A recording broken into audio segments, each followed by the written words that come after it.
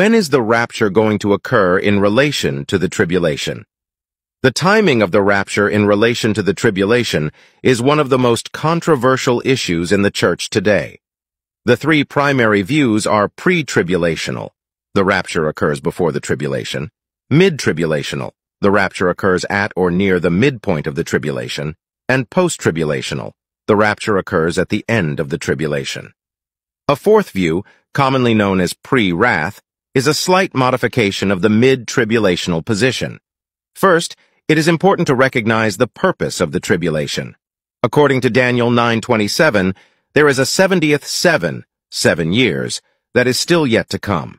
Daniel's entire prophecy of the 77s, Daniel 9:20-27, is speaking of the nation of Israel. It is a time period in which God focuses his attention especially on Israel.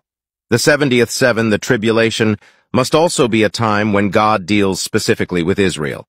While this does not necessarily indicate that the church could not also be present, it does bring into question why the church would need to be on the earth during that time.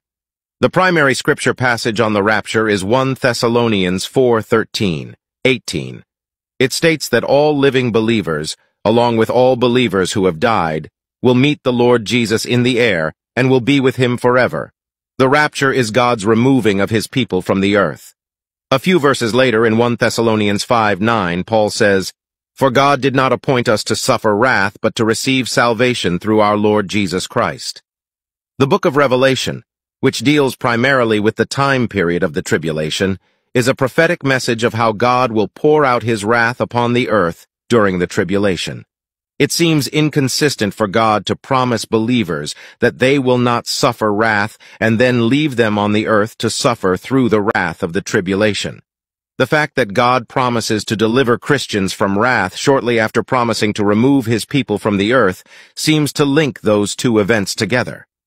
The purpose of the tribulation, the purpose of the rapture, the meaning of 1 Thessalonians 5:9, and the interpretation of Revelation 3:10 all give clear support to the pre-tribulational position.